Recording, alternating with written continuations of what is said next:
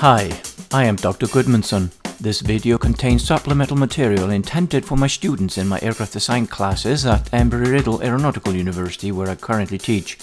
The video features excerpts from my textbook, General Aviation Aircraft Design, Applied Methods and Procedures, now also available in a Chinese translation. The book is available online from a large number of outlets, including Elsevier and Amazon.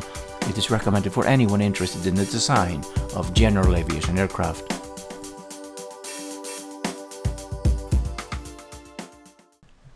Greetings, fellow aircraft designers. In this video I will modify the failed first configuration of my brand spanking new LSA. All the numbers required to do this swiftly are determined in part 4. There I also prepared this schematic with the coordinates of all the points that I need to change.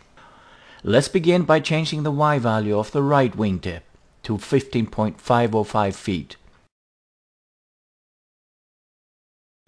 Let's repeat for the left wingtip. Since the elevation of these points did not change, the dihedral is no longer 5 degrees. We must fix this. Let's set the chord point of the two wingtips to 0. Then we go to the YZ plane and rotate both wingtips 5 degrees as we did in part 1 of the video series.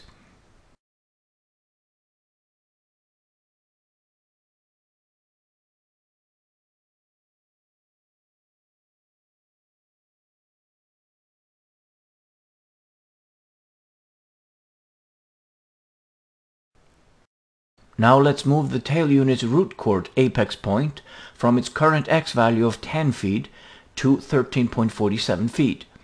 We do this by first selecting the tail unit. Then we select the Move Points tool and enter 3.47 feet as a delta X translation. And then we extend each tip airfoil of the horizontal tail to 5.805 feet. This will be our stabilizer.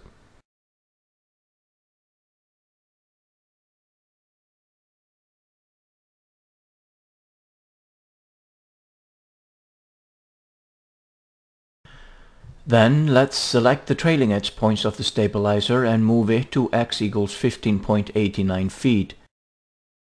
We must also move the leading edge points of the stabilizer to 14.92 feet.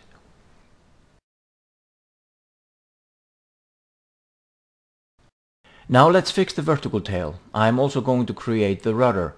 To do this, I go to the plane of symmetry, the XZ plane, and add trailing edge points for the root and tip of the rudder.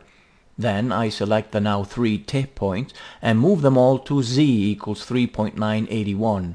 See, here I'm going to transpose 9 and 8 and show you later how to correct it. Let's place the trailing edge point for the root chord at its correct X value, 17.61 feet. Then let's place the same point for the tip chord at 19.22 feet. Let's correct the other 2 points of the vertical tail. This one goes to 17.98 and this one goes to 16.73 feet. To create the rudder, I position myself conveniently in the three-dimensional view.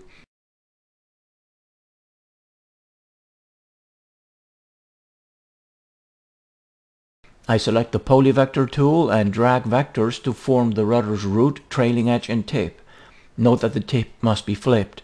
Then let's stitch a surface to these, noting that we must start at the upper vector. Remember the A1-A2 and B1-B2 scheme. Enter name, rudder. I want 3 chordwise and 6 spanwise panels, which is already entered, so I go to the Edge Deflections tab. There I select all 3 chordwise panels for deflection. A side benefit of defining control surfaces this way is that I can extract hinge moments. Next, go to the Reference tab and set up rudder functionality. Now I'm going to redefine the number of chordwise panels for the horizontal stabilizer and fin. I want to do this to keep the number of panels down while I'm working on the model. This will speed up solution. Then when the model is ready, I'll increase it, and those solutions will be the ones that I put in my design report. The number of panels can be changed for all 3 surfaces simultaneously by selecting them. Then go to the Change Surface Properties tool and enter 4 for chordwise panels. Note that blank text boxes in this form are properties that will not, I repeat, that will not be changed. Next, let's create the elevator. Let's go to the XY plane and drop 3 points to represent the elevator's trailing edge. Note how I drop them a bit from the plane. This is because I want to give them a precise X position and want to be able to select them all without selecting other geometry. First, ensure the Y position of the right horizontal tip is positive 5.805 feet. Repeat for the left tip as negative 5.805 feet. Then select all 3 points. I'm going to take a closer look in three-dimensional space.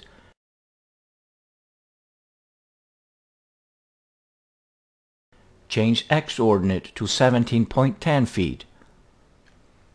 Alrighty, let's select the polyvector tool and drag vectors from the left tip, trailing edge and right tip. Flip the last vector. Finally, we must draw a vector from the center stabilizer trailing edge to the center elevator trailing edge. Pick the insert surface tool and stitch a left elevator. Change the name to left elev. The number of chordwise and spanwise panels is correct, so let's go to the Edge Deflections tab and confirm the 3 panels are selected. Then go to the Reference tab and establish elevator functionality. Then press the OK button. I think I'm going to change the elevator color to solid blue. I find it helpful to use a different color for the control surfaces, as this makes their definition more clear. Repeat for the right elevator. Change name to right elev and set the same elevator functionality as we did for the left elevator. Also, let me do this for the rudder.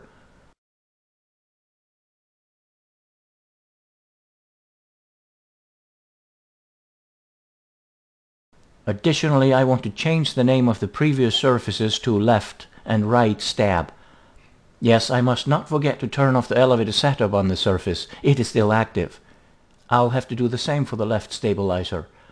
This is a good time to copy and paste the right stabilizer properties onto the left one. Next, let's make sure all the horizontal tip points are but a hair off the XY plane to avoid that pesky piercing vortex error like we did in part 2. What still remains is to ensure the main wing is properly sized. We have only completed the span increase fix. Now let's fix the wing chords. That's a pretty simple task. Select the trailing edge points at the tip and change the X ordinate to 4.354 feet. Then let's change the root chord trailing edge point to 5.590 feet.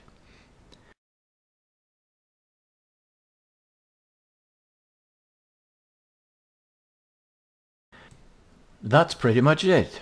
This is what the new second generation model looks like. Let's compare this second version to the first generation. I'm going to flash them for comparison. You can see how much larger the second version is compared to the first one. The mannequin is 6 feet tall. When one flashes existing LSAs, such as the Cessna Skycatcher and the flight-designed CT-LSA, it is evident that the second version is far closer to real aircraft in this class than the first one. This shows you how surfaces can push you toward more realistic design.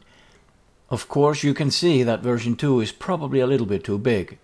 Its wing area of 140 square feet beats the Cessna by 20 square feet. This will increase wing weight and drag, so there is benefit in pursuing a smaller wing. But first, I have to evaluate this geometry to fully understand its shortcomings. Anyway, there are a few more tasks that need to get done. These are listed here. Since you've already seen how to accomplish them in parts 1 and 2 of this video series, I'm just going to list them to save viewing time. Pause to jot them down. These should not require more than 10 minutes for a beginning user to accomplish. Once you're done, come back, because I want to show you how to create ailerons. Okay, let's add ailerons. To do this, I am first going to split the wing surface. Select the XY plane and adjust the zoom to show both wings. Select the right wing surface. I plan to feature aileron on the outboard 5 feet of the wing. I select the Modify Split Surface tool. I check to make sure the XZ plane is selected, because the cut will be made parallel to it. The split must take place at positive 10 feet out. The tool displays the cutting plane. Press OK. Select the left wing surface. Then open the split surface tool again. Now enter -10. See the cutting plane in the correct spot? Press OK. I am going to take this one step further and split the wing some 2 feet on either side of the plane of symmetry in anticipation of a fuselage. I repeat the split as I did before.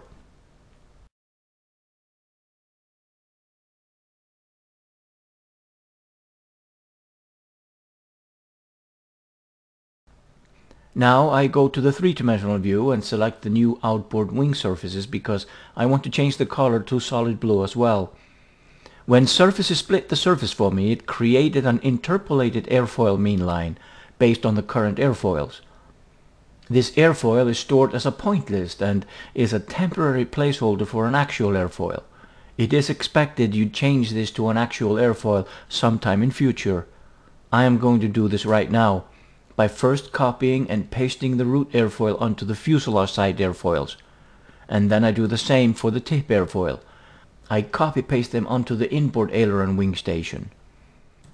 Then I convert the original airfoil back into a vector because there really isn't an actual airfoil there when this region will be inside a fuselage. Of course, this changes the airfoil definition for the airplane a little bit. I now have a NACA 4415 at the fuselage side, morphing into a NACA 4412 at the inboard aileron station. That airfoil remains constant to the wingtip. Right now, this is moot. Trust me, if the airplane displays unfavorable characteristics with this setup, it will do so too with other airfoils. Real designers don't let such things stop them from moving forward with a design. We still have plenty of work to do, and among multiple future tasks will be to formally select final airfoils. Now let's introduce aileron functionality. Select the left outboard wing.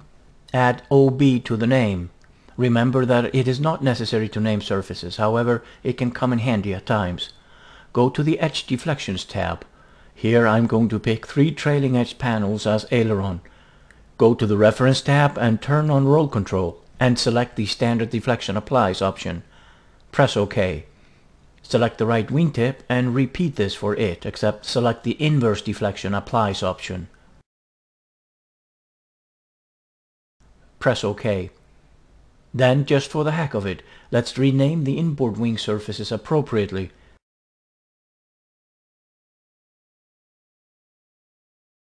Let's do the same thing with the part of the wing that will reside inside the fuselage.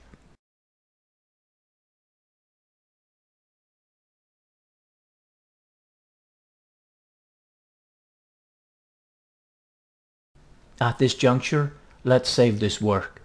I had saved the first version as Model 00. I'm going to save this model as Model 01. Then, if I do something terrible and irreversible in future, I know I will not have to start my work further back than this model. If you don't already, you should adapt similar approach to your work, regardless of the software you are using.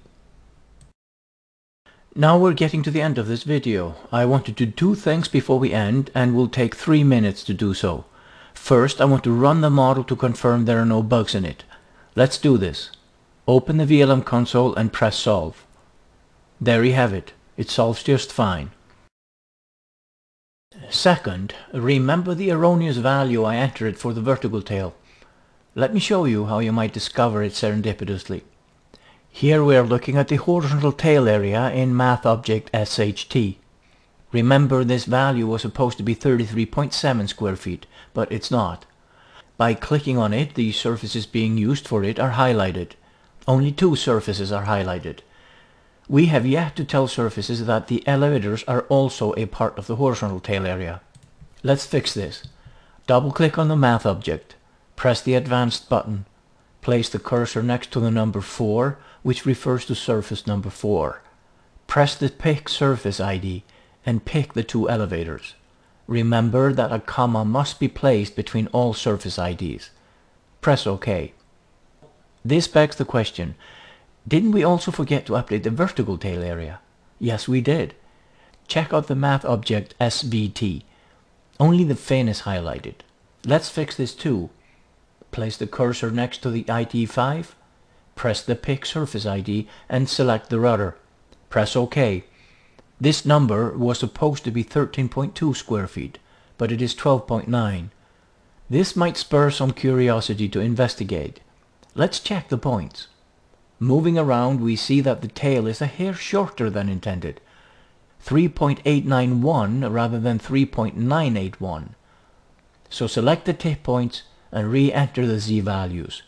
Now we see the updated area is indeed 13.2 square feet. Alright, in the next video I will run this model through a set of aerodynamic tests to compare it to the first version. Have we made any improvements? Are there further improvements to be made? We should definitely be able to obtain some answers to those questions. As usual, please consider giving this video a thumbs up rating on YouTube. And if you haven't already, subscribe so you can be notified of future videos that give various design tips to aspiring aircraft designers. Thank you for watching, and I'll see you in the next video.